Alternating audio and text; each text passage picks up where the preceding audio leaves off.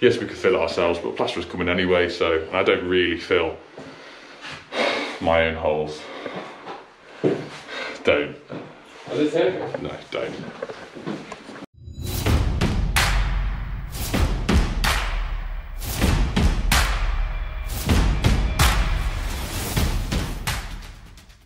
This might work. Might work, but we need to get across there. Yo, Nick, Adam, doing downlights in the kitchen. We're going to run you through that in a second, but first of all, Adam needs to get his mountain gear on, his climbing gear, get your harness on, because we need to get to the board. Oh dear, oh dear. So, if you just want to go and isolate that for me, bud, I will run everyone through inside. I'll throw you. Yeah. Right, we'll systematically we'll move all that stuff over, and then we will go to there. Okay. No. Alright, so now that mission is complete, we have Mr. Adam. We've got a wall light here, so there's going to be 2 downlights going in the ceiling. This one's been changed to 2 downlights.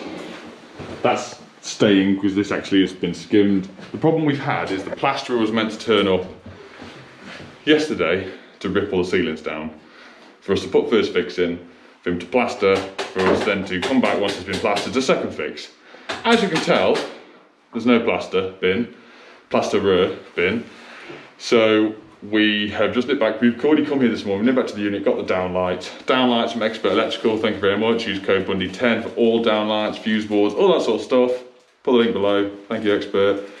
And so now we've just gone to the customer, sod it, we will just do what we need to do, and the plasterer can do what he wants afterwards, because he'll always make a mess.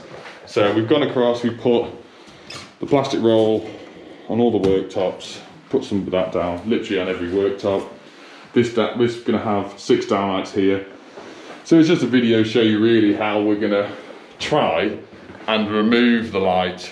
What we normally do is a 4-inch hole to allow ourselves hand access into the holes, so we can pull cables down, find where the beams are, the joists are, cut across, rod across. So we'll run you through a few steps, but here's all there, look at him with his knife out. This is a knife. Right, we'll get them down and we'll jump back. So we found out for this one that I've been doing, beams are running this way, which in theory we probably could put a downlight here, which would do the edge of the worktop, and a downlight here, which I'd be quite happy with.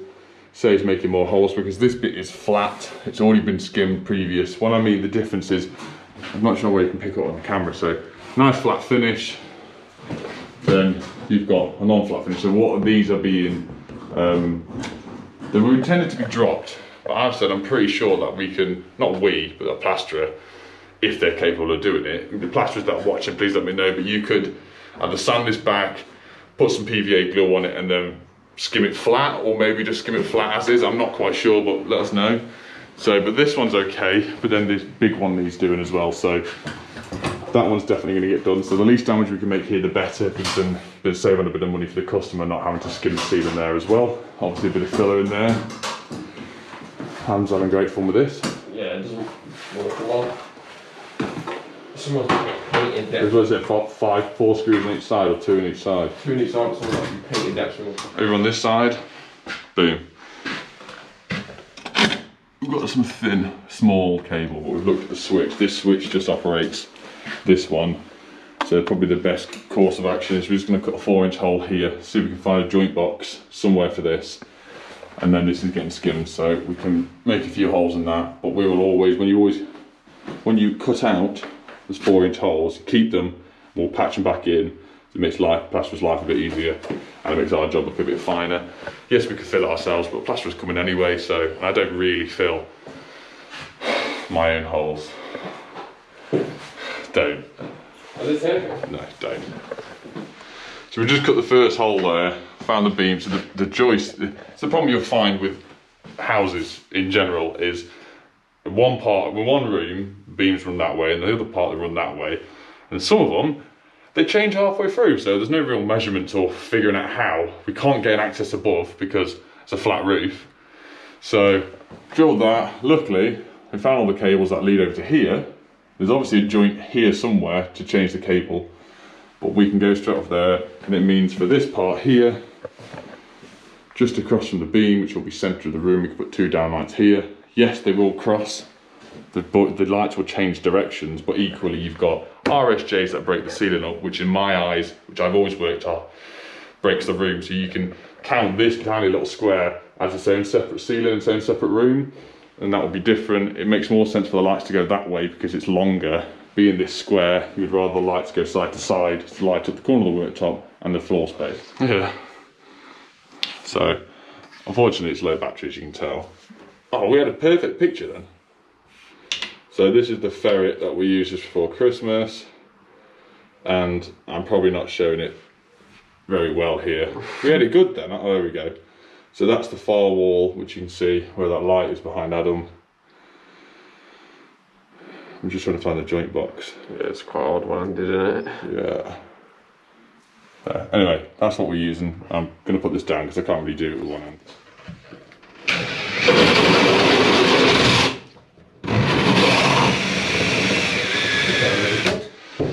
Right, I realise now I'm editing now, when I edit the clips and then I transition into the other ones, every time I go, right, so let's try not to do that. Singles here, we found them, we've cut a hole here. What it was is they came up from the garage board into a JB, down to here, back through, back out, back down, joint box in the wall here, and the cable's changed. So I've cut that off here, through there. These are going to come down. It's fine to join onto singles. We've got CPC, we've already tested it as ZE and an R1, R2. Everything is fine. That's going to jump off to there, bounce across to this one. Adam's already putting up. I've just moved it higher. Just moved it high. We put a 4-inch hole there to make it accessible for us to put a maintenance-free joint box on. Adam's just screwed to the joist. There's some maintenance-free joints on there, left and right. So we're just going to get this bit finished off first, and then we'll jump onto the big bit, and that'll be the more interesting bit to film of how we pass it through the joist. Don't you drill it yet? And go from there. Go on then. So what I'm going to do with that one's in, off there. Obviously this is our new twin, and these are our singles. Because obviously from here you've got 2 neutrals and 2 CPCs, earths, whatever you want to call them, and 1 single line, so obviously there's a switch cable. Because in the back of the boxes, you obviously only got room for 2 lives, 2 neutrals, 2 earths. So what we'll do, maintenance free joint, I'm just going to put this up back up in here, screw it to this beam here, putting a new twin in it. It just means that I'm not trying to cram 3 neutrals in one fitting. It's not good practice. It's room for it to come loose and to heat up, so don't do it. I'm just going to do it this way to make it more secure. Now it's this fabulous side. So we know the beams are running this way, as we can put my finger here and touch it. So normally, Adam and I have discussed, normally they're about 420 to 450 centres, but that does vary between all the houses. So anything that I can sort of do is get a rod here, push it this way. As soon as it hits that, we'll pull it out, get a measurement, and then from then on, my plan with this, so because if it's not getting dropped, which I don't think it is now, so it doesn't need to be, we can either take a slither, like I did years ago at my brother's video, the house, but the problem is I left my multi-tools at home because I've been doing stuff at home over the weekend, so can't do that.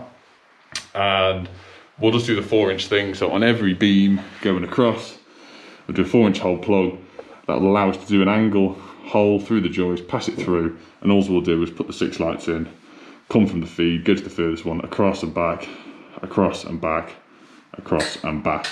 Sorry, I know it's a bit dark, obviously we've got the lights off, so that's what I mean. So we can put the rod up,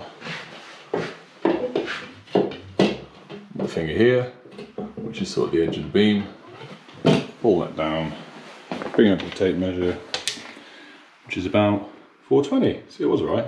So sort of centres will be around the 420, around the 420, 450 mark. So I'm going to go pencil mark that, which I'll use a Sharpie so I can see it more. This way, that way, start doing some cups. What way? Sorry? What way? This way and that way. Anyway, and but I found the best way, don't cut directly onto the beam because it's very difficult to get a hole saw around. So best thing to do is fine. Let's say this is the edge of the beam here. We'll cut the hole here, which will allow us to get the drill bit up at an angle, and we'll do that on all of them to be able to rod it through and pass it. Because if you cut that straight on the beam, it's very difficult to get a hole that's deeper than 50 mil into the ceiling without going at a horrendous angle. So I'll show you that in a minute. Right, so I'm just setting the laser up, so this is what I mean. So Unilight sent me the new power bank. Just got a torch on it, so I'll give it a go. So beam's there, so this will allow me to get with my third arm, because I don't actually have enough up there to be greater. Oh god, great camera angles. Hang on. So this will allow me to get my drill bit up higher than the 50 mil depth in case anyone ever wants to put some plasterboard fixings in. It's not going to hit my cables. But equally, this will allow me to go back this way and look with the camera or the torch or whatever to look to make sure there's nothing, no pipes, no cables running the other side. Because nothing worse if you're blind drilling. You're drilling straight through, for all you know, you could hit straight into a pipe. So I can do a run all the way across to here. That's not a proper downlight hole, that's just, I'm just doing it for rough measurements. We'll measure off that, get our holes then cut for the downlights. Then we can cut out all the joists, and then we start passing some cables. And then on here, we can just do our maintenance free joint onto the joist again and feed from that. That's just setting them up. We've lined up where we wanted. We've had a bit of a play with measurements because when we measured that one to that one, it was landing in the centre of this beam. So we've just shifted everything a little bit. And luckily, we were going to do it, but because the RSJ's in the way, it doesn't really matter. But these downlights here are actually perfectly in line with these ones, which is nice. Fed off this RSJ. So they're in there, and we're going to get all these holes cut. What we normally do as well, if it's a dark ceiling, we can't see marks on the ceiling, stick a screwdriver in the ceiling. The laser is then easy to hit that and mark directly off your first hole. We'll go and cut these out, and then I'll show you what we're going to do. We're cutting through the joist and feeding it through. Right, it's a bit of a oopsie daisy. That's that song, isn't it? Oops. I'm not going to sing it because it's got profanity in it, Adam. Just pass us the torch, please. I really need to charge all my lights up. I can't be doing with this anymore. So there's actually, it's a leak. The ceiling's had a leak because it's dropped down, but it's double joisted here. From the measurement to here to that, it's double thickness, so obviously we can't get the measurement correct. So we can patch that back up. The ceiling's been skimmed, it's not an issue. We'll just move it over a couple of inches for what it needs to be. But yeah, even with your measurements, these things happen. Like, oh, blind myself. So yeah, it is what it is. So we could just shift that over. Is that right, mate? Right, isn't it? Ow. Sorry. Right, so that's what I was on about for an extension bit and the phone. So obviously, Ad, if you can just come around here a second. So my beam is here. So obviously from here I can scoop round, but I want to be drilling, sorry, go on the other side now, sorry to be a pain. I want to be drilling this way. I've obviously got a hole here for this beam, but I don't know what's here. But by using my phone and my camera, can you come this way again, Adam? Sorry, I'm just trying not to make everyone feel sick. From there, I can see that there's no pipes, there's no cables, anything, so I'll happily drill through. And we'll just go around and do that on every single beam to make sure there's nothing in the way. We can get a clean run. From there, while I'm feeding the cables through, I'm just going to redo this, stick it in a maintenance free joint box. We're going to take a feed from there straight to the end of the last light, and then it will go from one light to the other to the centre, one light to the other to the centre, one light to the other, and end on a single. So that will then complete this. You can plug the holes back in, and then it can be ready to be skimmed at some point. And obviously the best thing about the lights we're fitting is they can easily be unclipped. Our joint and connection box is still in the ceiling, which you've seen here.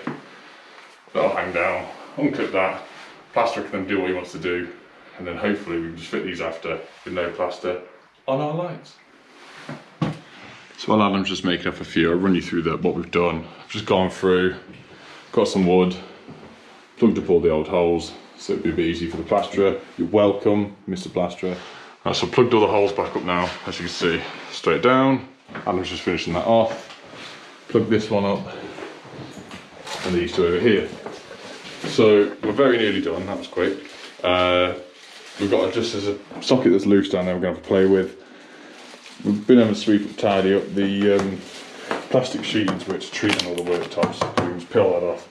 Give it a bit of a hoover up afterwards. Turn it on. We're not going to put any bezels on because if they're going to get dropped, what's the point? They're all wrapped up separately. Obviously, some people might be wondering why we're doing it downstairs and accessing it up, because above there is laminate flooring, and obviously here it's flat, so that's the reason why we're accessing it from below. And obviously, originally the ceiling was meant to be dropped, so it was always sort of in the plan to do it. So we'll get it tidied up, we'll get it turned on, we'll show you what it looks like in a minute. Last little job here, after all the lights are all on and up, all done, happy days. Friends, Downlight friends. The box is missing the lug here. And it's, I know you can get the fixer ones. Right, just get some light in here for you. It's a bit of a funny one, I've never actually seen a box like that with the lip it's got. So, Adam's left his keys inside.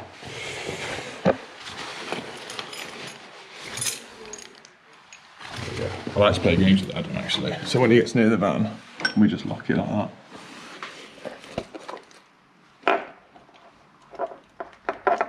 Oh damn. Anyway, so I think what we're going to do here is just fast fix it in, just get fast fix bolts, remove this one. The power's already off, so we'll just do that. In, done. New one, shiny shiny. Just you said to the Batmobile. Yeah. You just said the yeah, because I've known about the van one. Right, last little bit, screw that back, and we'll wrap it up. You good job. I was about to say that to you. Can you cover your nose up, please? Mine keeps falling down as well. There you go. I think I've got it on backwards. Is it a bit on backwards? Is it right up? Backwards? No, it's meant to go on the front of your face, not the back. Oh yeah. Yeah, no, don't put it on the back of your head. Right, we're done. Hope that was a bit more insight here of sort of how you get around it. Obviously it's not perfect, there's different ways to do it, but that's how we've done it today. Everything's nice and clean and tidy. You good job. Me good job. Cheers for saying that, Adam. Oh, yeah. No, that's fine, that's fine. I thought you were just pointing. No, you are. Well, let's get it. Right, see you soon, bye. Oh, no, before we go over to Adam's channel and watch all this stuff and subscribe. Yeah. Wonderful. So we can beat Nick, come on. No, you're a while off. Yeah. You're a while off. You could do, one day, maybe. This year, come on. This year, yeah. Okay, right. Come on. Bye-bye. Come on, come on. Come on.